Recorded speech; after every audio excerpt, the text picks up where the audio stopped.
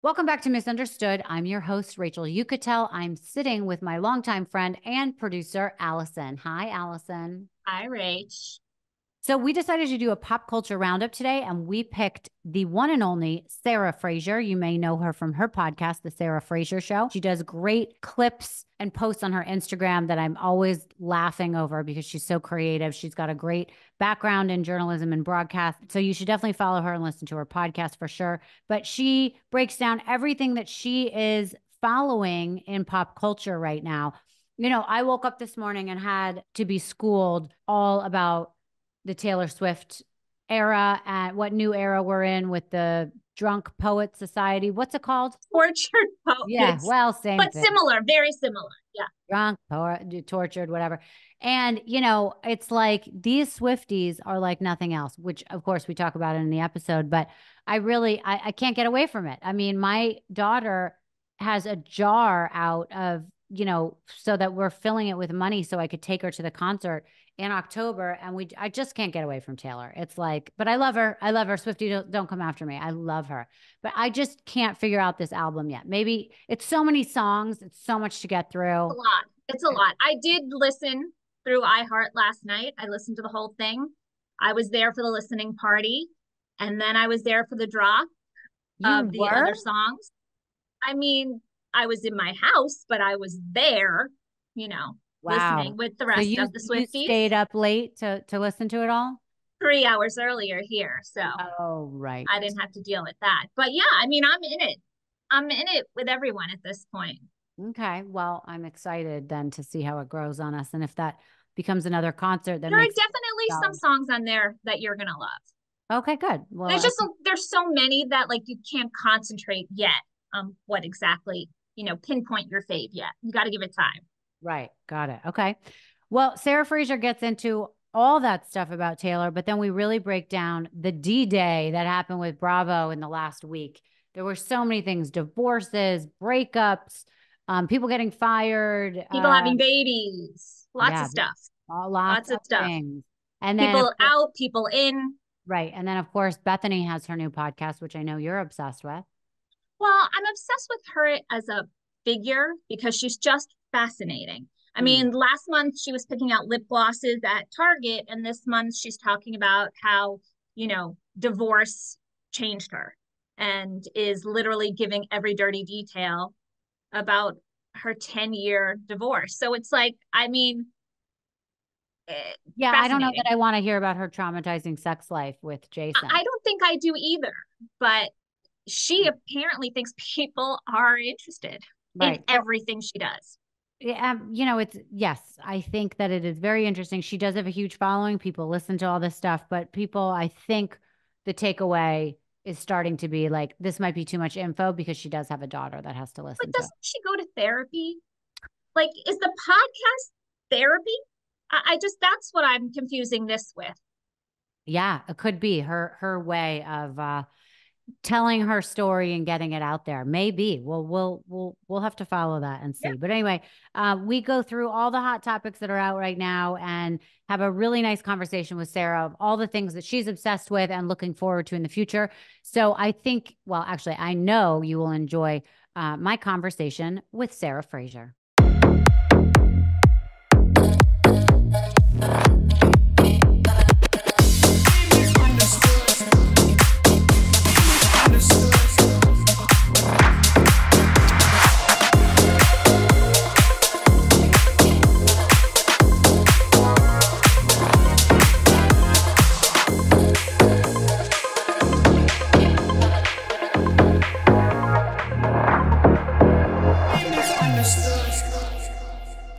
Sarah, how good is that music, actually?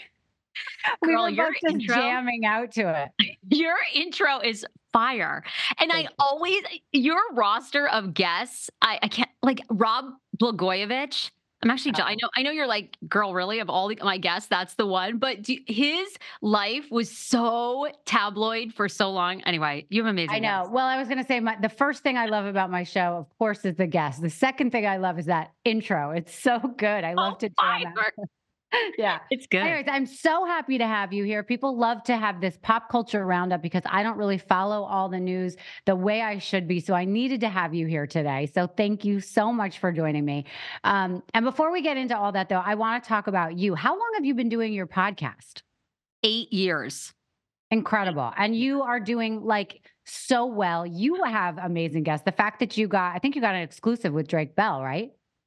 I did. So right after Quiet on Set documentary dropped, which was a couple weeks ago, and that whole thing was huge because it exposed Nickelodeon's Dan Schneider, who was the producer, and then Brian Peck, who sexually assaulted Drake Bell when he was 15 and had worked with him for years, went to jail for 16 months, and then Brian gets out and is still able to work in Hollywood with kids to this day, although I think a lot of that's changing. But yes, so right after that, I actually have a mutual friend. Drake and I have a mutual friend in common. And we'd been talking for a while that he wanted to come on my show. I had no idea, though, that he was going to reveal what he revealed in Quiet on Set doc. And then he said, yeah, I'm really ready to tell my story. And so he did. We talked for an hour and 20 minutes. And I had the first interview on that Friday after the documentary dropped. And it blew up. It went everywhere. Did that change your podcast at all? Or, I mean, obviously people knew of you already. They did. It's so funny, and I'm sure you experienced this, but it's like when those moments happen, you get this initial bump, right? So I got asked to be a guest on a lot of people's podcasts, but I would say only half of them actually followed up and followed through. Oh. And then That's interesting. Do you think it's because the news cycle goes so quickly? I was just talking to my producer, Alison, about this 2 weeks ago. Everybody, like, their morning stood still because of the video that came out with Mike Shoehead and the girlfriend, right? And everyone's like, oh shit, this is like terrible. The next day, like, no one was talking about it anymore. It was weird. So do you think that people just were over it after hearing a little bit about it? Yeah, I think people's attention spans are very short. And I think that people move on quickly. So probably if they can't get you that exact day to talk about it, and I get that. I mean, I'm sometimes the same way. I reach out to a guest, and it's like in that moment I want them, but then a week later you're like, well, it just doesn't hit the same. So I totally understand that. But it did, yes, I have to say. And there's been even more interest in, you and I are on the podcast monetizing side. So I've been reached out to some other companies that are like, hey, what are you doing, with your podcast monetization wise and all this. So yes, I think all these moments certainly help for sure. And I've been doing this a very long time. So it feels good when you are rewarded for your hard work. Right. And gives you more credibility. Wait a minute. I'm curious about that because I did see on your Instagram, you were talking about potentially teaching a class to anyone that wanted to sign up. Have you decided what you're going to teach? Yes, I actually already have the course, but I'm going to do, and anybody listening to this can email me. I'm going to give it away to 20 people for free because I'm sure that there are blind spots. I've been doing it for so long, so I'm sure there's things that I don't even think about that someone starting a podcast is like, hey, how do I do this? Mm-hmm. So I want to have a test group of 2 groups of 10. Mm-hmm. I want them to just come on. I want to do the course. And then at the end, I want them to say, well, I wish you'd answered this, or could you do more of that? And what's the arc of it? Is it how to monetize your podcast, how to start a podcast from scratch? What is it? Well, I think that's what I'll find out and really hone in on when I do the test group. But yes, I think it's going to be growth and monetization because I've been in this game so long. I mean, when I started 8 years ago, nobody advertised on podcasts. No one knew where to find a podcast. And now we are still in its infancy. It's a $2 billion a year advertising industry. And I'm so glad that you're saying it's in its infancy because so many people are like, oh, it's too late to start, or, oh, you work on a podcast. Okay. What do you really do? I'm trying to do this for a living. Like, this is my income right now. And so I want to sign up for your class because I want to, obviously people come to me and they think I've only been doing this a year. So thank God that an advertiser even remotely thinks about advertising on my show, but I want to know how to really do it and how to get the sponsors and how to get those year contracts that really make a difference, so that I love doing this. I think it's so much fun. Do you love it? I love it. And you are really good at it. And you have this incredible, I believe anybody can podcast as a side hustle and turn it into a full-time job. I am where you like. I'm just a couple years ahead of you because a couple years ago I had a couple of different jobs, and I kept thinking, how do I make it a full-time income? And then over the past 3 years, because it is still in its infancy, and we are never going back to people advertising on radio. We're hardly going back to people advertising on local television. So that money is going to go now online, YouTube, creators like yourself, myself, and you have this incredible advantage that you know these amazing people that come on your show and tell their story. That is very valuable. So you will get there. And I believe whether people have a following that you have, or maybe they have a business podcast, there are so many ways to monetize your show, and it's only getting bigger and better and more opportunities because these advertising companies are looking for incredible talent like you. But there are some things that people don't realize. A lot of people feel like they can just sign up for a podcast company to sell them and then never check in with that company. And truly to make this your full-time job, you have to be in touch with your advertisers and your ad rep a lot more than people think. And that's a huge disconnect for podcasters. Because a lot of podcasters aren't great on the business side, or they've never worked with clients on a more personal basis. But if you don't really foster that relationship and tweak your commercial and give them some added value, they are not going to sign for that year contract that you want. But a lot of people don't know that stuff. Right. Okay. Well, this will be really interesting. And also there's a whole, social media component to it that people really have to understand. That's like a whole separate business on the side. So I hope you get into that. Yes. And what I would love to suggest to you is, so I think this, I had Kathy Griffin on recently, and she talked about how she has these luncheons with women, or sometimes men too, that come on and just talk about certain topics. It'd be so great to have some sort of luncheon where a bunch of us get together and talk about what we've learned, the ups and downs, things that we want to share, contacts, whatever it is, not guest related, but contacts in the business, and I think that would be so interesting to put all of our minds together and talk about all the terrible things that have happened so they don't happen, all the great things that have happened that led to other things. That could be really helpful. So next time I'm in your area, let's put a lunch together. We have to do that. And I'm not sure if I'm going, and you and I think talked like too late for this, but there was just podcast movement in LA, which I wish that you would come to because I thought of you. There were so many things I think you would love, and other podcasters to connect to, and advertisers, and AI growth. So there's actually another one coming up in August in Washington, D.C. I'm like toying on the fence, but maybe we should go because a lot of content. Let's go and have fun. We'll stay in the same hotel. We'll go out at night. This could be really fun. I would love it. All right. Well, what we could do, Sarah? We could do one of those Montana Boyz videos together that I'm so jealous that when I went on your Instagram this morning, I saw you did one with David Yontef. Okay. So before we get into more stuff about pop culture, which obviously the top story is Taylor Swift this morning, but my biggest question is, what the hell is going on with the Montana brothers? Why does everyone care? What is that stupid song? What do they do? I don't get it. But your video made me laugh. I probably watched it 15 times. The Luke Combs song. Yeah. Well, the Montana Boyz, I think, Kristin Cavallari really kicked that off because she's dating one of the guys that's so hot. And it really is the perfect combo. That guy owes her everything because she catapulted him. But, there's not a big age gap, but there's over a decade age gap. He's like 26 and she's 40 or close to 40, I think. So there's that, right? There's always that, stigma, even though it's ridiculous, of an older woman dating a younger man, and she's divorced and she has kids. So what is she doing with this guy? Right. But she's the one that really set it off. And then he is part of these two other guys, they call themselves the Montana Boyz. And I loved it. They were just actually on Dave Portnoy's podcast the other day, who I'm obsessed with Dave Portnoy. So, and all they have right now is a clothing line out. And the clothing line, thanks to Kristin, has done more amazing than they ever thought it would. And they don't think that they can do a podcast because they're three men of so few words, which is true. I mean, they were like a joke on this. Wait, tell me everything. Was it hard to get a word pulled out of them? This episode is proudly brought to you by LOLAVIE, an award-winning hair care line founded by the fabulous Jennifer Aniston. Mother's Day is quickly approaching, and if you're anything like me, it could be a struggle to find the perfect gift. I mean, there's so many times you can just get a scented candle for someone or a bathrobe. This year, I'm gifting beauty with LOLAVIE, the Jennifer Aniston approved hair care. If you've been listening to the podcast, you know I'm a LOLAVIE fanatic. Their products make you feel like you have a spa inside your own home.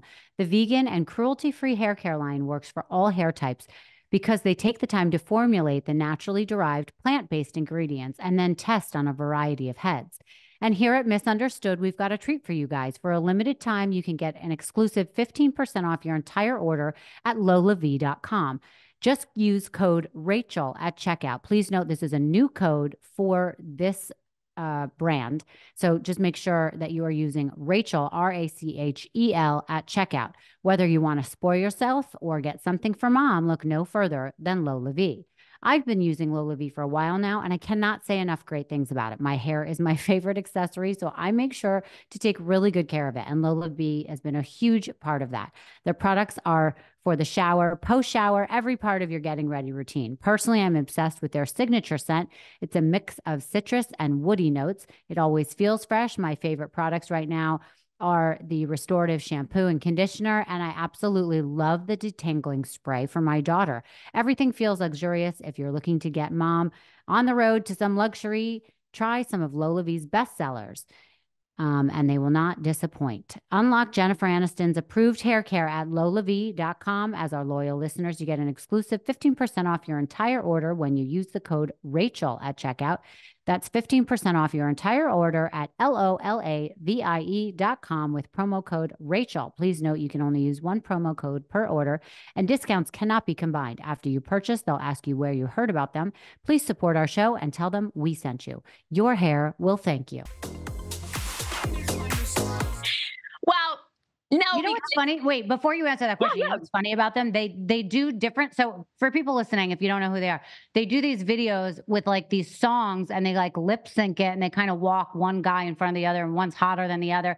And you kind of are like, oh, who are these guys? But then you're like, well, this is dumb because they use the same song in like 30 posts. That's what I don't understand. And then it's kind of like, well, do they have a job? I like that UPS guy that's always dancing to different music, or a cowboy that's always dancing to certain songs because it's funny. Like he's at his office. But like, do they work? No, this is their job. I know. Yeah. Yeah. I mean, who wouldn't love to be known for that? I mean, how lazy is that? That's great, I guess. But wait, did they not even, were they not even able to answer a question on David's show? No, they did. On the BFF pods, they did. But they just were, Brianna Chicken Fry and Dave were saying, like, okay, what, to your point, what is their point? Like, what is your end game? Yeah. And they said they didn't think they could do a podcast. They can't sing, they really are hot blockheads. They are entertaining. Some get a Calvin Klein, shoot or whatever out of that. I think they could probably get that. There's going to be a 15 minutes of fame that extends for a little bit, but then they better ride that wave super quick. Super quick. Yeah. And that's it. They're hot Montana Boyz. And now, of course, everybody does a spoof, right? Like, have you seen the Georgia husbands that are like fat? They call themselves the Georgia Boys, and they're like fat knockoff versions of the Montana. Oh, that's more my type. So I'm going to have to go log on to them for sure. I like that dad bod. You do? I do. I really do. If they're too good looking, they're annoying. They don't listen. I was married to one who was very good looking, 10 years younger than me. And still to this day, people were like, why would you divorce him? He's so good looking. And I'm like, dude, there's a lot more that goes into a relationship than that. I like those guys with dad bods. They try really hard. They love you so much. You know what I mean? They're not going anywhere. So that's you're right. I have to say I think that is the best relationship tip ever, is to find a man that really adores you. And usually that means you're the hot one and he's a little less hot. And people say to you, well, you could be with someone even hotter. But to your point, it seems great, but then they always get a ton of attention from other women you don't want. And if you have a man that just adores you, that's a little like you, the one that leads, it's the best. It really is the best. Right. It's nice to feel like you're the Giselle in the relationship. That's my relationship. Have you seen my husband? He's very handsome. He's very handsome. I got so lucky, and I don't even know why. He should have left me years ago, but he's very handsome. He's very cute. Everybody always says, but like he is not. I'm sorry, he's not a Montana boy. I would say this to his face, but he is the greatest husband I could ever. I never have to worry about him. And to your point, that peace of mind is excellent. He's a very good man. Thank God he's not a Montana boy. So wait, tell us a little bit about yourself. You have a long history or career in journalism. And I was looking at some of your tapes when I was researching you. You were really good and funny. You had me like laughing, and I love your energy. So can you tell me like how you got into it? Yeah. So I've been in broadcasting almost 2 decades, which is like insane to say, because I started in 2005 in DC. I went to an all-women's college in Massachusetts, Mount Holyoke, which was a terrible decision, but mostly just because there were no men in sight. I wanted to party. And I always say the Mount Holyoke women were all brilliant. And I was the dumbest one. And I always wanted to be a radio DJ or a trashy talk show host. I never wanted to be a dentist or a doctor or a lawyer. And all the women there did. They were amazing women. But I was like, where are the men and where are the drinks? Like it was really bad. So I managed my way through that. I moved to DC. I'm just a hustler. So I went around to every radio station and I knocked on doors and I said, are you guys hiring? And a couple of them were hiring promotions, and I worked my way up. I became an assistant producer. And there was a saying in radio, you're not in radio unless you've been fired. I probably been fired from 5 radio jobs probably in my career. They change formats. They run out of money. Radio's dead. So I was sort of on the tail end of radio. So they would go bankrupt or whatever, and they'd be like, all right, Fraser, we're making cuts, so today's your last day. So, okay, great. But I did get extremely lucky in 2007. I landed a co-hosting job on a show called The Kane Show. And from that show just went to #1 with iHeartRadio. And we were syndicated in Tampa, Florida, and in Memphis, Tennessee, and Louisville, Kentucky, and Cincinnati, and Baltimore, and Washington, D.C., and Sirius XM. And that changed my life. That show changed everything for me. My financial situation, it gave me chances to do red carpets and interview celebrities. And so I had a 7-year run. And what did you do with them? Were you doing pop culture stuff? Were you talking about news? Were you picking songs? Like what were you doing? No, we were the morning show. Okay. So if you ever listen to a zany morning show in your town, that was me. It was Kane, Sammy, and Sarah. And Kane was the dad, and Sammy was the 20-year-old college student who was high all the time. And then I was sort of the voice of reason.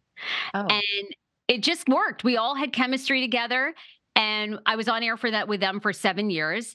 Wow. I left. Unfortunately, my co-host a couple years ago died of a drug overdose and alcohol overdose. It was really sad. We were an example of how money and fame changed everybody for the worst. We started out as great friends, but once the money came and the fame, everybody became divided and hated each other. And, I've learned over the years that rising tides lift all boats, but that was not the motto there. The motto at iHeart and Hot when I was there was, it's not show friendship, it's show business. And they proved that to be true. So I had to leave and move on. And I moved to Fox 5 DC. I did a TV gig there as an entertainment correspondent and a true crime journalist. I did true crime podcasts for a while. I always have done like comedy things, improv, stand-up stuff. I worked another radio gig in between, but then my last radio job, I got a severance package and I knew radio was dead and podcasting was the future. And so I took the money and I started my show. Wow. And so how, it's really important, in my opinion, correct me if I'm wrong, to find somewhat of a niche or like a brand, because a lot of people are always talking to me, oh, I'm going to start a podcast. And I'm like, about what? And they, oh, I'm going to talk about the news or my life, or, like Bethenny keeps starting new podcasts talking about her divorce, whatever. So everyone has something to talk about, but I think it's really important to find your niche to be able to stand out and also to have some longevity to it. Do you agree with that? Yeah, 100%. I do tell people when you start your show, if you've always had this desire to tell your story or to have a podcast, just do it. And don't worry about the niche at first, because most people quit. Most people never get as far as you've gotten, as that I've gotten. Most people will do it for 6 months and they realize, as you know, it's a ton more work, right? It's so much more than you think. Research, even doing research for guests is a heavy lift, Oh, yeah.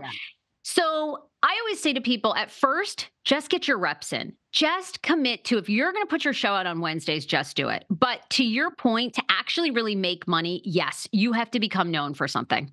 Yeah, right. Exactly. And that's actually hard for people to know what they want to, focus on and be driven about. Okay. So when you first started, what did you know you wanted to talk about on your podcast? Well, I mean, to your point, when I started the Sarah Fraser Show, I had no idea. I did it 3 days a week at a comedy club in DC, at the DC Improv. I will forever be grateful for them. And I had no idea. I did everything. I I broadcasted from a mosque to find out more about what it was like to be a Muslim woman and in a Muslim community in Virginia. I had oh my God, I'm trying to think. I've had everybody on my show. I did Black Lives Matter things. I did comedy stuff. We did an election night party when it was Hillary Clinton versus Donald Trump. And, how fun. So you basically were almost like a variety show where you would cover completely all sorts of things. Yeah. And incidentally, have you ever gone into an Amish community to get to the bottom of what's going on in there? No, but that would be a good one. Maybe we could do that together because I am dying to know what's happening. Same thing with Scientology. I want to go in. I want to say, you can't change me, and see if they can. Okay, well, I would definitely join a cult, so I know they would change me. Here's what I always say. I would be a Scientologist I would join any cult until the part where you have to give them money. I am, I hate that. Make me famous first, and then I will give you my money. I'm not doing the $100,000 audit for Scientology to get to the, no, you bring me to the next level, and then I will should be like a manager. Once they make you famous, here's 20%. I'm not giving you 20% beforehand. But that's what Scientology, you got to pay to be audited. No, thank you. I know, you're right. And they're out there like washing dishes as like a famous actor kind of. It's terrible. Yeah. And that Sea Org where you have to go out and work like, you're a slave to him. I don't think so. You make me Tom Cruise's equal, and then absolutely, I will clean toilets for you and everything else. But it doesn't work the other way. No thanks. Well, it actually would be funny if the two of us went in, because I feel like they can't, get me and they can get you. But the whole point would be, we want to find Terry Miscavige. The guy's wife that's been missing. Where is she? She's in Northern California. I've got a podcast for you. Actually, this woman's a good podcast guest for you. Did you ever watch the LuLaRoe documentary that was about the LuLaRoe leggings multi-level marketing scheme? No. Do I need to? Yeah, you'd love it. This is so I'm writing it down. So the woman that is the main character in this, she was a victim of the MLM, of the couple that started LuLaRoe. She now has a podcast solely dedicated to exposing multi-level marketing schemes and the damage that they do to people that are on the the lower level, because you have to buy in so much money and then you lose it. You're never going to sell your leggings. She is now investigating Scientology, and she located, I don't know if she drove up there herself or if maybe it was another podcast, true crime podcast, but apparently Sheila lives, that's her name, right? Isn't it? Or Shelly. No, sorry, it's Shelly. Shelly, yeah. Shelly lives in Northern California on a mountain. Terry. You're right, it's Shelly. Shelly Miscavige. And she is, apparently there's like security at the gate, at this gated hilltop home. It's all Scientologists. And supposedly that is where she is. Yeah, but has someone really seen her? Because wouldn't that have been like on the cover of People? This is the house where Shelly, to your point, no, I don't think anyone's physically seen her. I think they were able to track her down she voted a few years ago in the state of California. Oh, come on, Sarah. There's voter fraud out there. Well, there's the voter fraud. I'm curious if she was a Trump fan or a Biden fan. I bet they're Trump fans, don't you think? Well, I mean, who knows? I'm not going to go down that road, I guess. All right, let's get into some hot topics. You covered a lot of really good things recently, but today everyone is talking about Taylor Swift. Are you a Taylor Swift fan? I'm a new fan. I went to the Eras tour. Oh, you did? I did. And now I'm a fan. I never got it. Have you been to her concert? Have you been to?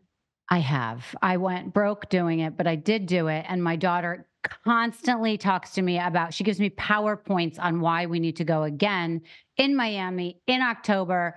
I know every price, every seat, every location of this Miami theater because she brings it up so many times. And by the way, she stayed up all night listening or waiting for the album to drop or whatever. Tortured poet. Yeah. Fell asleep like 5 minutes before, and she woke up in the middle of the night in a cold sweat, so upset that she missed the release. And on the way to school this morning, we were listening to it, and I'm like, these songs don't sound so great, Wyatt. What do you think? And she turned into a pterodactyl and was like, how could you talk like that? This is her best album ever. So anyways, Swifties are Swifties. And did you see what David Portnoy, speaking of him earlier, did you see what he posted this morning? Yes, I loved it. You and I both liked it. Basically, there's a song, because it's a double album. It was released at 2 a.m. this morning, Tortured Poets Department. And one of the songs is Thank You, Amy. But at the end of thank you or thanks, K is capitalized, and in Amy, it's AIM. So people are equating it to Kim. Mm-hmm. And in the track, it says, I know your kids are going to be listening to this forever, you snake. But it doesn't say that. But it says essentially like your kids are like that. Something like that. Your kids are going to be singing this song forever. And I love it. Dave Portnoy came on and he was like, Kim, you're just scum and we'll never forget. Right. And they were doing like a lock her up chant for Kim Kardashian this morning based on David Portnoy's assessment of the whole thing, which is hysterical. All right. But what do you think? Because you've been in high profile conversations. Do you think it's getting a little desperate that Taylor is still, because this is a decade old or getting close to a decade old feud when they released that conversation? I'll be honest with you. I still am upset about something that happened to me in 8th grade with my friends. I remember everything that happened. I remember her name and I still don't like her to this day because of it. So I get that. But I also will say that Taylor strikes me as being a little bit immature. I'm not saying this in a bad way. I mean, she's young. So she strikes me as being, she's had to be so mature in so many ways, and her lyrics are becoming more mature. And she's used to this, like in all the songs we've heard in the past, it's very like high school love. Do you know what I mean? So I feel like inside of her head, she might be a little more, like stuck in the past. So it doesn't strike me that she would be stuck in the past with that. But also a lot of her songs are about people and things that have happened to her and things that have made her write songs. So I get it. I think it's normal. And I think it's fun for the people that are following this to feud about it. And is it about this boyfriend? Is it about Travis? Is it about, all these different things? So I don't know. I love it. I think it's part of her brand and I think it's fine. Okay. What do you think? I'm beginning. Are you get over it? It's like a little desperate to me. I don't know. I'm just saying, like it to me, it feels as though we didn't want to put a Travis song on there. Although maybe, because I haven't had a chance to listen to all the songs. They're saying Alchemy is about Travis. Oh, it's about him? Okay. Yeah, because she has a lot of football references and touchdown and all that kind of stuff. So we'll have to listen later today. And we should have my daughter on to really break it down, but she's at school. She would know. She would know because I'm like, is this sort of avoiding Travis? So we're going back for this decade-old feud. That's a long time ago for that tape. Right. But, as our friend Dave Portnoy said, Taylor did have to go into hiding for an entire year because of so much backlash and scrutiny. So you make a good point. That's not something that most people, anyone, is probably going to just get over. That takes a long time. Yeah. Remember when Kanye stood up on stage and took her award away from her and said it went to Beyonce? That whole thing of Kanye and Kim together, I just think that probably is so in her bones, and it probably has not left her psyche at all. So she should get over it, but I think it makes the album more exciting for the Swifties to listen to and take a side. They always take a side, right? Oh God, yeah, they're totally Team Taylor on this. So I take it back now. All right, now I feel like okay, you know what?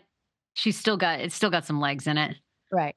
Okay. So a lot of stuff happened in the Bravo world in the last week or so. So I wanted to talk to you about, because you cover so much Bravo, and I wanted you to kind of break a lot of this stuff down. So I think, first of all, it started with a lot of people being let go. We had Anne-Marie first, then we had Crystal, then we had someone else, Robin Dixon. What are your thoughts on all these people getting let go? And then also there's the rumors that Rebecca Minkoff is now on Roni. So people being let go and new people coming on. What are your thoughts?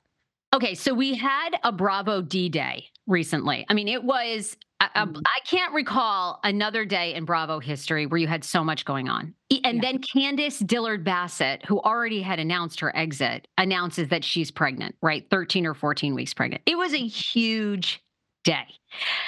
I make of it this. Robin Dixon needed to go. I really liked Robin. You know, I spent most of my career in DC, so I know all these women. I'm so thrilled because Potomac is the only reality show ever to be successful in the DC area. It's not a reality TV town. You know this from high profile people and men. People are very high profile, very rich. They're very powerful. They don't want to be on camera. It's a very hard town to find talent. So I loved that this show happened. But Robin, whatever really did go down with Robin and Juan and that cheating scandal, we will never know. Whatever is out there, that is all Robin's going to give us. So there's nothing left. She had to go. Glad to, happy to see Robin go. We needed to break up Robin and Giselle.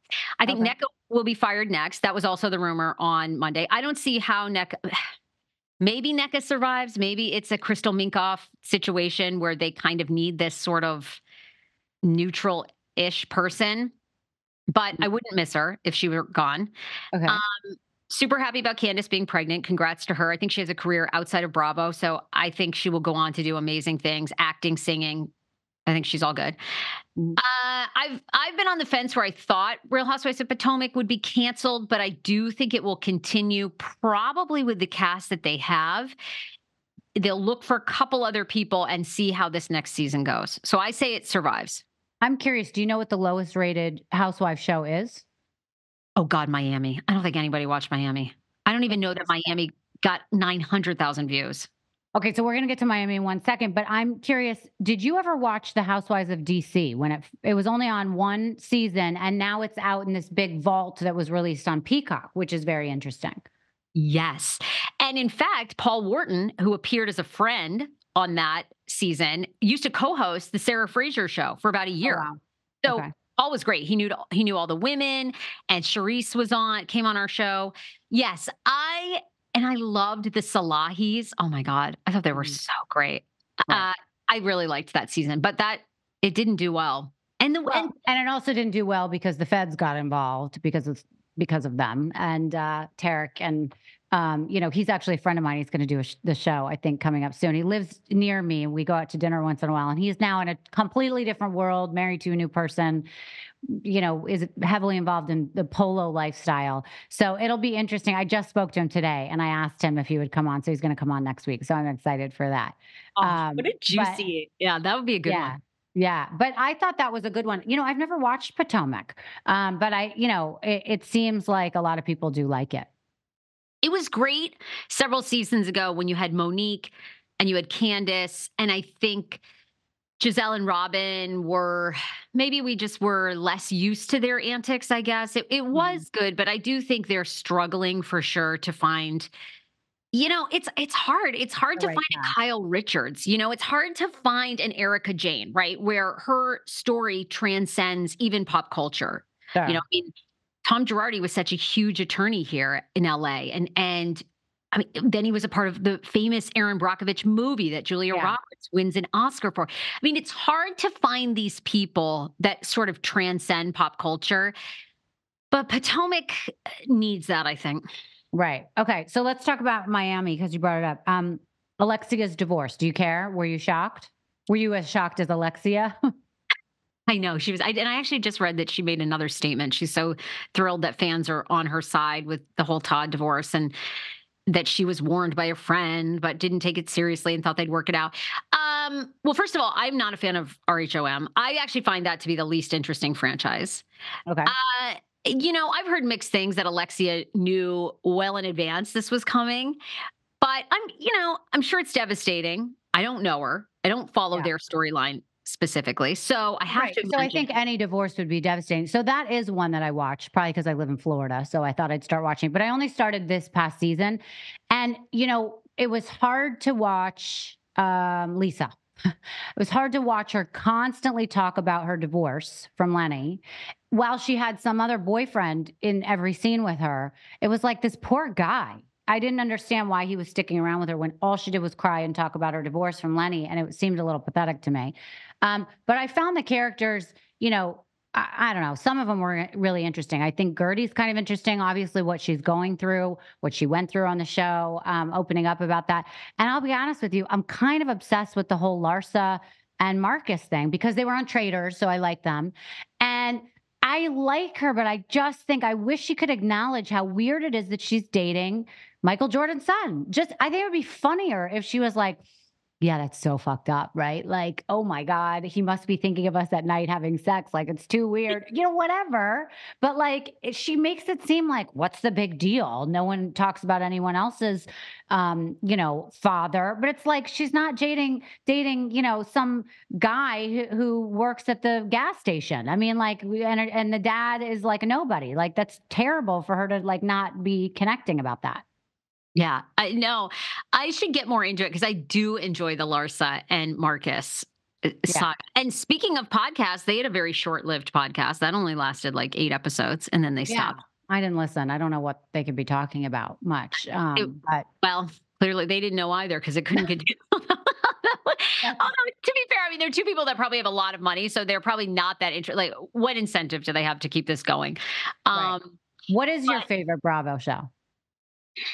Oh, Beverly Hills. I mean, I love it. And I loved this past season of Salt Lake. I loved it. I'm so sad to see Von Teese leave. I just feel like she's great. I just feel like the casting is so strange because you would have thought that they would have almost forced her to be back on because it makes for such great TV.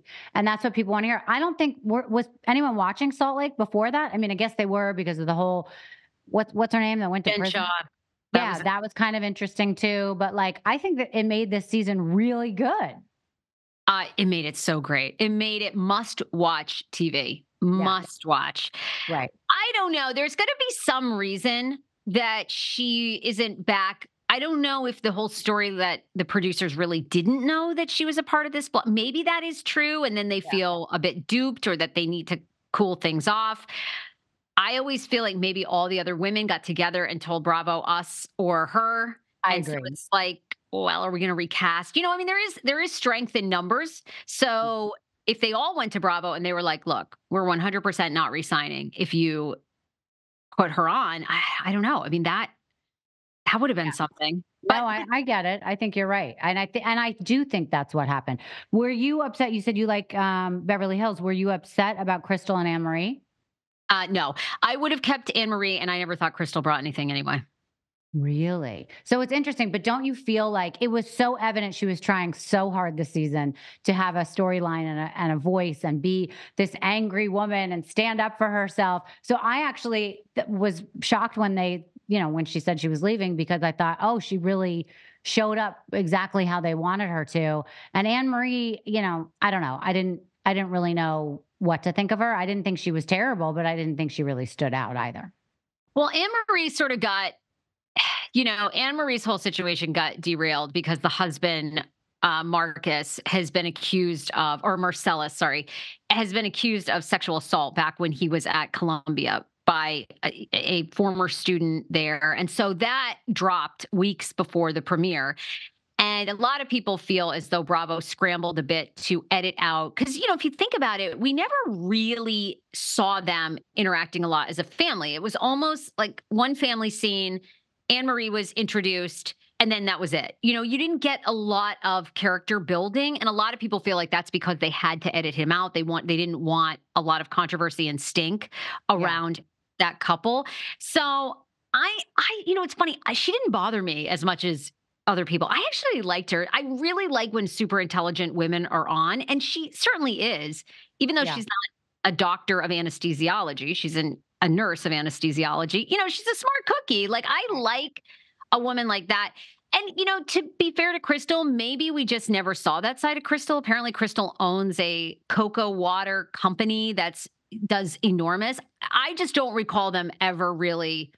Maybe she's a fantastic businesswoman, but we never saw that with Crystal. You always saw Crystal to me, she just jumped on the bandwagon of anything, any line she could get except for her own. So. Right. Does anyone care about her brother? Like if her brother's getting married or if she's meddling in her brother? Like, no. terrible. Yeah, super boring. Do you care about Real Housewives of New York? Do you care about the rumor that Rebecca Minkoff is on? Yes, I love it. I think You it's do? great. Yes. Oh, okay. I don't understand why she's already getting this hate just because she's a Scientologist. And people are saying, well, she was very close to Danny Masterson. Okay, well, is she still close? If she's still close to him and she doesn't believe that he really raped a woman, then that's a problem. But have we heard that yet? We'll have to hear her side. Maybe that's what makes her interesting. Right? I mean, this is just so stupid internet hate. It's like people already. Is every Scientologist evil? I mean, I'm a Catholic. You know how many Catholics like help cover up these priests molesting kids? Is that right? Should they never be on a TV show because I'm Catholic? Like, let the woman have a fucking moment. It's crazy. Like, it's just what drives me nuts about some Bravo podcasters and just the internet in general. It's like, give her a beat. There's horrible people in every religion. So we're not going to have anybody on that's part of a religion. Like, that's so stupid. Absolutely true.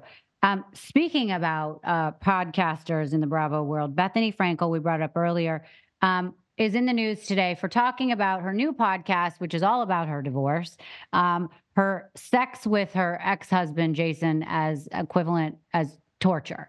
What are your thoughts on, first of all, does she have to have a podcast for every avenue of what she wants to talk about? And do you think she's just a total hustler and is doing this because it's such a moneymaker and she's getting ads for each one separately and it just is, all she cares about is her bank account? Or like, don't you think she would have had to sign an NDA with Jason? Like, I just feel like this is so weird. And also, I have a kid her age. I definitely don't need to be airing my dirty laundry about my sex life with the father of my kid. I just think it's sort of strange. What do you think? I'm completely with you. And you talk about, I don't even think she needs the money. I think she is so desperate for attention, anything for attention. Look, Bethenny, there's two, I'm not a Bethenny fan at all whatsoever. And every time I talk about her, I get Bethenny stans that give me 1-star reviews on my podcast. And I don't give a shit. You're welcome to go do it. I don't get, you all mistake me for someone who cares. Bethenny is genius in two realms. One, if reality reckoning is such a great idea. But if Bethenny was true to that, she'd be reaching out to other people from TLC. I do a lot of stuff with TLC. You want to talk about underpaid? So many of their talent. Underpaid, no benefits, no 401k, nothing. They end up having to try to make all their money off Cameo. You haven't seen her parade one TLC person out. What about VH1? What about MTV? People that spent years. Why aren't they telling their story on her podcast? She doesn't care. This is a personal vendetta against Bravo and Andy. So that's a shame because I think she was actually onto something. And two, Bethenny should have a show that is just Bethenny and it's almost like Bar Rescue where she goes to businesses. If she's such a terrific businesswoman, which she claims to be, she should be going into a business and going, you're doing that, opening their books, going, you're doing this wrong, you're doing that. Like, wouldn't you want almost like a Tabitha? Remember that show with Tabitha where she went into salons and redid? Okay. It would be so epic. But I don't think Bethenny doesn't care about other people. Has to be about Bethenny. That is why we are now getting Just Be Divorced. And I refuse to listen. I'm listening to Tori Spelling's misspelling because I actually find that more fascinating. But Bethenny will drudge up anything. And it's just sad because she was such a huge talent. But I don't see how you can follow her now. Wait a minute. I didn't know about Tori Spelling. Is she talking about why she lives in a trailer? Yes, it is. No. Treat yourself to a weekend. And Tori's brilliant. The episodes are like 27 minutes, sweet spot. It's so good. And it is all about, she goes to her storage units, which by the way, she couldn't pay the bills. So they were getting ready to do like a storage war where they were going to auction them off. And that happened to me. It did? Yeah. At a time in my life where I could not pay my bills. They auctioned off all my stuff. Oh my God. Was anything super valuable in there? Yeah.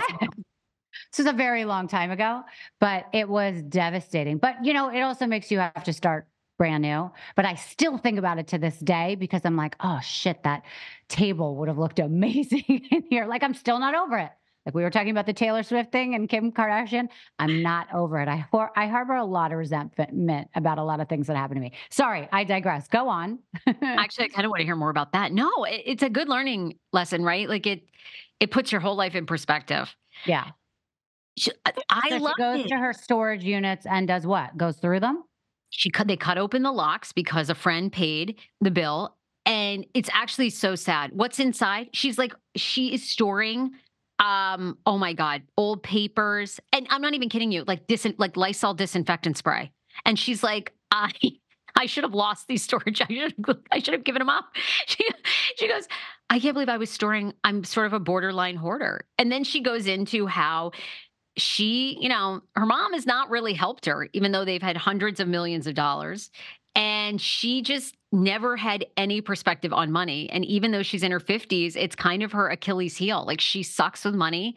And to this day, the hardest part for her to wrap her head around is that she's just not like super famous and her dad's not here to give her money. It's like, and on the surface, you think, God, this is so superficial. Like people have real problems. But you're all just victims of your own environment. So for her, that's her ultimate low. Because if I grew up in this, I mean, what was it? Like 45,000 square foot mansion in Beverly Hills, and you had drivers and chefs. And then, he dies, he gives you one. And she said when she was doing 90210, all her castmates had investment advisors.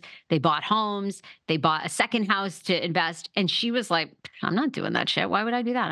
I'm like a trust fund. I thought she didn't need to. But what is the drama between her and her mom? Like, why did the dad leave the money to the mom thinking she'll take care of Tori? And isn't there a brother too? Yeah, he's amazing. He's like a spiritual counselor now. Did they leave him any money? Did the dad leave him any money, or does the mom support him? Aaron Spelling famously left both Tori and her brother just $1 million each. And then the rest of the money went to Candy.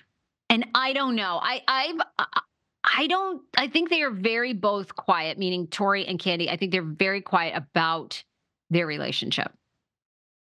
But that's like the whole thing. It's like, how could this woman let her daughter with 11 and a half kids and farm animals live in a trailer? I mean, it's so bizarre to me. I mean, first of all, my mom would do that too. So I get it. But, I just think because it's so public, you would think that she would at least just buy her a fucking house by now. I mean, it could be $500,000. Just buy her something. I feel bad for her. I'd love to talk to her. I think she's very interesting. And what do you mean she thinks she's not very famous? Anyone who doesn't know the name Tori Spelling, I think everyone knows who she is, no? Or maybe she hasn't done anything in years. I think you're right. I think she is famous, but I think she talks about, which is true. I live in Los Angeles. She talks about, look, I have 5 kids in the most expensive state in the country. What am I doing? And I think probably because she's divorcing Dean, she can't just move to another state. Because I listen to the podcast and I like speak to her while I'm like, girl, move to Arizona where it's tax friendly. But she probably can't do that because of Dean. The kids have their friends here. But I will say, in defense of Candy, there was a story that came out this week that Candy is now apparently helping her financially. So I think, I don't know if that's true, but I feel like it was a legitimate outlet. I can't remember if it was People, but they caught up with Candy Spelling and she said, yes, I am helping Tori financially. So that could mean she's paying the gas of the trailer. I mean, we don't know. Or maybe just, maybe she's just paying for the grandkids, like the grandkids schooling, but Tori's got to figure out everything out. Yeah. So, well, okay. It remains to be seen, but I'm kind of obsessed with that story and I'm obsessed with her and, her other friend, Shannon. It's heartbreaking watching her go through her struggle with cancer. Have you been watching that? She has her own podcast out now. Do you listen to that? No, I haven't listened to it much, but Shannon breaks my heart. It's just, it's so hard to hear. But I think Shannon's amazing because to share your journey every step of the way inspires other people, helps other people talk about it. Hopefully we get a freaking cure for this damn cancer that so many young people are getting. And it's incredible how many young people are getting it. It's so scary. It's so sad. It's just, you would think at this point they would be able to come up with something. They were able to figure out how to curb HIV, so you would think by now, hopefully soon. It's just terrible. I don't even want to talk about it actually. So isn't it hard? I think that's with Shannon. Yeah. It's like, it's my dad died of esophageal and stomach cancer years ago when I was in high school. My mom has beat cancer twice. She's had breast cancer and she had kidney cancer 2 years ago. She had her kidney removed. Thank God we've caught it early. But I hate it. I think because I live with it so much, it's like I just can't listen to it because I just want to keep my head in the sand. And I hear you. I totally understand. All right, well then let's move on. So I want to know briefly before we end here. So what are the things on your radar? Like, what are you following? And I know you do a lot of like sister wives stuff and all that. So what are the things you're obsessed with right now? Well, now I'm obsessed with the show Seeking Sister Wife. Mhm. And tonight, Love After Lockup. I'm going to be watching Love After Lockup for the very first time on Love it. WeTV, which has a new Love it. season. And that's all about people that fall in love with someone in jail. And then the Mhm. person is getting out and they try to navigate their lives. And of course, most of it's extremely disastrous. So I can't wait. I'm a first time viewer to that. But Mhm. Seeking Sister Wife, I've watched, it's in its 5th season. It's you can't even make it up. And I enjoy these couples so much. They're all seeking, and the women are, for the most part, are at like leading the charge. They are all looking to add another wife to the group, and it is Why? Why? Isn't one hard enough? I don't get it. That's what my husband says. He's like, are you kidding? I have all I can do to handle you. You want to bring another woman in here? This is bananas." Oh. They're So it's all not about it's not just about threesomes. It's about a relationship and the whole thing. Many believe it's a religious calling. So one couple that people hate the most are named Garrick and Danielle. And they both come together and they say years ago, do I believe the Holy Spirit had this time on his hands? I do not. But they claim the Holy Spirit visited them and told them they were supposed to bring on a third wife. Now, do you think of all the things in the world that the Holy Spirit and Christ have to do? They talk to them about bringing in another wife? Hell no, you are so full of it. Like, I mean, isn't Christ busy? And you think he stopped to tell them to get a third wife? Fuck off. That's So hysterical. but that's what they always go, the Holy Spirit spoke to us. So he is now on a mission. He found a woman in Brazil. Danielle divorced him. They were legally married, divorced him in the state of Colorado so he can marry this woman from Brazil, Natalia, and bring her here, and she can be their third. So it could be the 3 of them. Okay. So we'll see how that happens. And what goes on with that. That's very interesting. Now, I'm very open on my podcast about how I'm in the dating, trying to find the one. So, I love shows like this because it always gives me hope. I'm like, maybe I should get involved with that kind, polygamy. Maybe I should start writing letters to men in jails. Like, hello, Oh, the Menendez brothers married like a couple times. I actually tried to get the wife on my show. She hasn't responded yet, but I find it fascinating. I want to do an episode on what it's like to fall in love with somebody in jail and how you make that work. I had a funny conversation. I'm trying to think if I can say with who it was. I guess I can. It was with Michael Lohan, and he was talking about, he was just here visiting. And I was talking to him about what it was like when he was in prison years ago. We're talking in the 80s, okay? 80s and 90s, whatever it was. And he was talking about how he would get conjugal visits with Dina, and they would have sex all over the prison. I was like, how did that happen? That seems like he's like, oh, we would go into the area where the pastor does the church thing. We'd have sex there. And as soon as I got out of prison, we had sex like 5 times in the car. And like in the, we stopped at a motel to have sex, whatever he's saying. I found it very interesting. So it creates like a big sex drive for you. I think it's kind of sexy, no?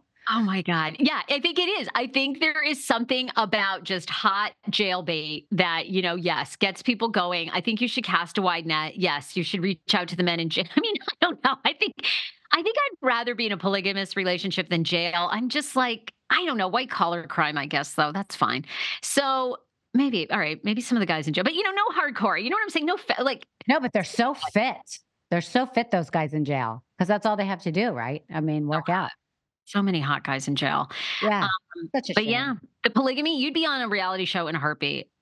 As a polygamous wife, epic. I'm still dying to be on Love is Blind. I still think that's such a good show. Do you watch it? Yeah, I do. You'd be great on that too.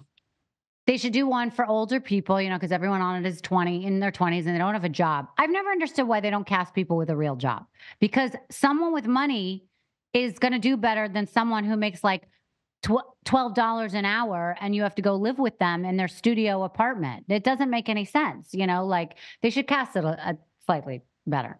All right. Are there any other shows you're watching or things you want us to be aware of that are hot topics on your mind? I just watched, let me get the accurate title. Did you watch on Hulu the documentary about the fake handbag business? No. And I love it. I'm ordering a bunch of fake bags. And now carrying a fake Chanel or a fake Dior is the shadow world of counterfeit purses. super fakes. I was addicted to this show. And you have to go on Reddit. And then you have to go on this. I got to get on Reddit. And you've got to go to this one link and you ask for this woman, Linda, in China. And she will connect you with somebody else that's independent. And then you order these fakes. And then basically what they did on this Hulu special was they brought in experts and they were like, okay, tell us which one was real and which one was fake. And it like takes them a hot second. Hermes bags, all this stuff. I'm like, okay. Can we get Linda's number? Yes, I will find Linda's number for us. And they said 15, 20 years ago, because I can remember I have the sweetest gunkles. One Christmas, they were so excited and they came to my house and they had purchased a bunch of fake Louis Vuitton bags down on Canal Street. And they were they were like, guess what? You're going to be decked out in Louis Vuitton. Oh my all God. fake. But I had never had the heart. I was like, yes, thank you so much. But of course, you remember like 20 years ago, you would never carry, you'd never be caught dead with a fake. It'd be so embarrassing. Oh yeah. But this documentary now talks about how all these women like are openly sharing like, this is fake. And like, I'm saving all this money and I'm investing and this is a fake, and how now it's this badge of honor. And also they've gotten so good at counterfeiting them that it's almost like, do you want to buy the real thing? Yeah, well, it is a waste of money. I mean, I was in Paris over Christmas and of course I went to all the stores and went shopping. It is so expensive to get these bags now. I mean, I was looking at a dog bag, okay, at Goyard. I mean, of course, very ridiculous rich people problem stuff. It was so outrageously expensive, but it was so gorgeous. I didn't get it. But then I found out that you could get these online for a fraction of the cost. I mean, it still isn't that inexpensive. It was like $700 or something, but as opposed to $5,000, was like, okay, that makes sense. Yeah, it's a fascinating world. I'll have to look that up. Do you have any other interesting people coming on your show? Who's coming up? A lot. Well, Carlos King, who has Reality with the King podcast, he's going to be on soon. I've got a dating expert that is coming up on Monday, and I'm trying to think of who else I'm working on. There's some other TikTok people that really fascinate me that I'm working on, but no, I've sort of had like a bit of a lull in guests, and I cover a lot to you said this before, Sister Wives, and there's a lot going on with that show because unfortunately, they're a polygamous family. They have 18 kids. One of their sons took his own life a couple of months ago. And so there's a lot of discussion of if this show is going to continue. So I'm sort of wrapped up in that. But no, I'm always looking for that fascinating guest. Yeah. Do you have a bucket list of someone who you really want to have on? Sandra Bullock is my dream. Gisele Bundchen, who I need to reach out to because she just did a Nourish book. So now is the time. Okay, who else? Oh, actually, I watched the Patriots documentary, so now I'm less interested. But Bill Belichick used to be one of my dream guests because I wanted Bill to come on and talk about everything aside from football. But I actually think it would be the most awful interview of all time. I don't think he has anything else to say. So yeah, probably not. I had the guy, I actually have the book right here that the show was based on. It's called The Dynasty. And I had the author on to talk all about what it was like to make that book and interact with all those people. So I haven't watched the documentary much yet, but I finished the book. The book is extraordinary. I should actually send it to you. I think you would like it. I'm not even a football fan. It was just such a good book about the people involved and the stories. I have so many dream guests. Oh my God, Dave Portnoy's a dream guest. Have you? Me too.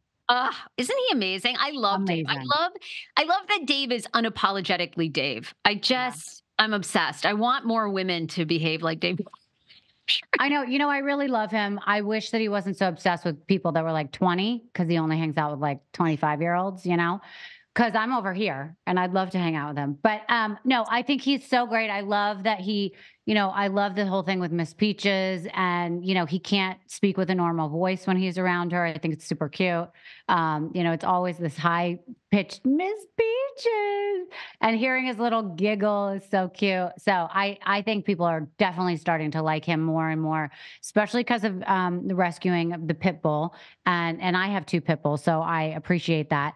And they're both rescues, but also because of, his rant this morning about, like we spoke about with Taylor Swift. So, but wait, I want to go back to Sister Wives for 1 second. I'm not going to say who, I'll tell you off air, but I have an exclusive coming up in a couple weeks with one of the main people from the Sister Wives. So you're going to have to fill me in on all the details with that. But Yeah, Norma. I think that it is very interesting what's been going on with that show. And I really don't understand it. I mean, I'm not having them come on to talk about the show per se. I'm having them to come on to talk about the reality of that life. It's fascinating. And it's fascinating how they've all gone their separate ways. And my biggest question is, how the hell does he support all these kids? What does he do? You must know. Oh yeah, well, Cody Brown has always been in firearms, so you never really see what he does. Not because he's doing anything illegal, but because obviously, I think even though guns are legal in this country, people have very hot takes on if you are a gun dealer. Now, one of the things that people get upset about is he often goes to gun shows, which again is legal in our country. You can resell a gun, and you don't have in some states you don't have to do a deep background check on people. I believe in every state now, I think you have to do a background check, but I think there isn't like a cross-state background check. So if they don't have legal issues in that state, you can still sell them the gun. So a lot of people have very hot takes on him going to gun shows and being like a secondhand gun dealer. And I know your audience is much smarter than I am when it comes to this. I actually believe there probably are states where you don't even have to still do a background check. So yeah, people have issues with that. Well, definitely I can understand the issues, but I still just don't understand the simple logistics of how do you feed 4 wives and 18 kids and have all these big houses. I just don't get it. But well, they make all their money now off Cameo. So they've all made a lot of money. And now, Sister Wives kids are working for the money too. And the kids are all grown, and they talk about on the first couple of seasons of the show, because I became a new fan probably 3 years ago, but then I've gone back and watched the seasons. And they talk about the first couple of seasons. They have no money. They had all they could do to feed the kids, to make their bill payments. And the wives worked. Janelle always worked in accounting. Christine was the stay-at-home mom. Robin never worked. But Janelle always worked. And Mary she worked for several seasons, and now takes over her mom's bed and breakfast. And they all now sell, a lot of people have controversy with this, but they all sell multi-level marketing items. So they have a Plexus tea, which is the famous pink tea, and they claim it is not about weight loss, it's about gut health. And Janelle, this was an exclusive on the Sarah Fraser Show. I had listeners write to me. Janelle has a motivational coaching company, and she just went back to work and is seeing clients again. So that was listeners that brought that up. So yeah, they do. I think now they have a lot more money, and they're 18 seasons in. So they certainly are probably some of the highest paid talent on TLC. Right. Absolutely. Okay. Well, we wish them the best of luck. I mean, it's obviously we can't even.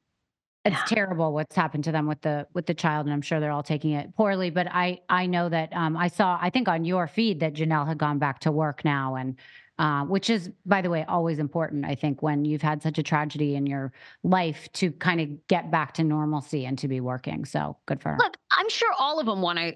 And if we've all lost people that we were so close to, whether it's friends or a sibling, I'm sure they want to crawl into a ball. But I mean, we all know, you have 2 choices in life every day, right? You can just get up and make the best of what's happened and move forward and honor that person. Or you can let it consume you. And I think it's great.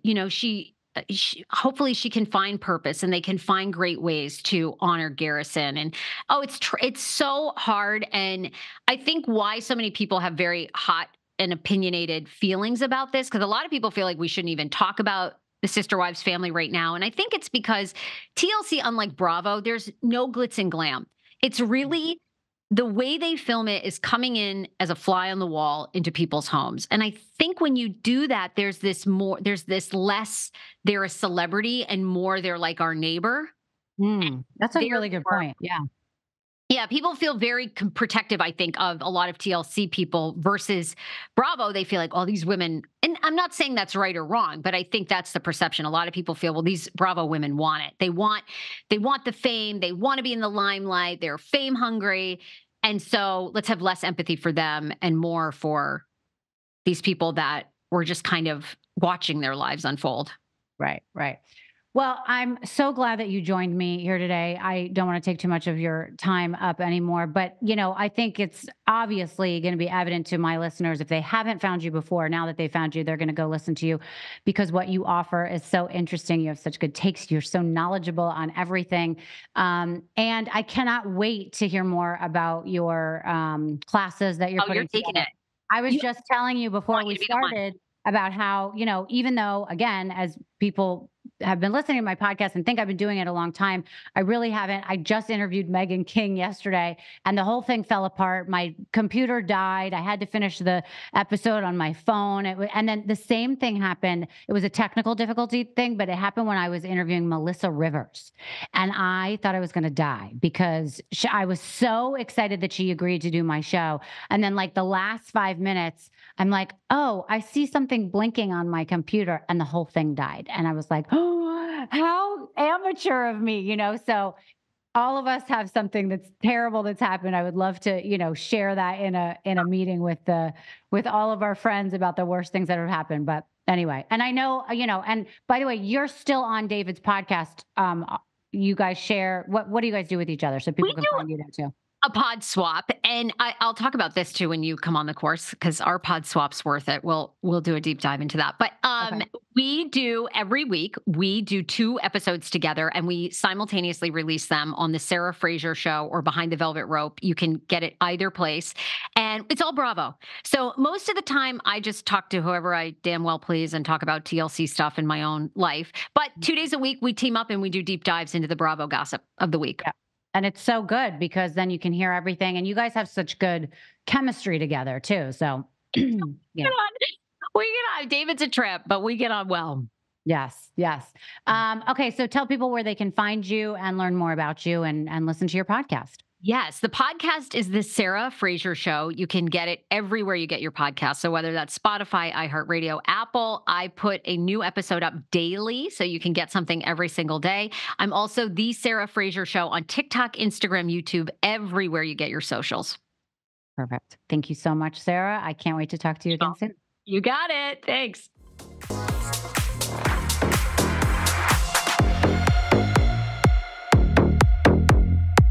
Thank you so much for listening to Misunderstood. I'm your host, Rachel Yucatel. Please be sure to subscribe to the show and give us a 5-star rating and review.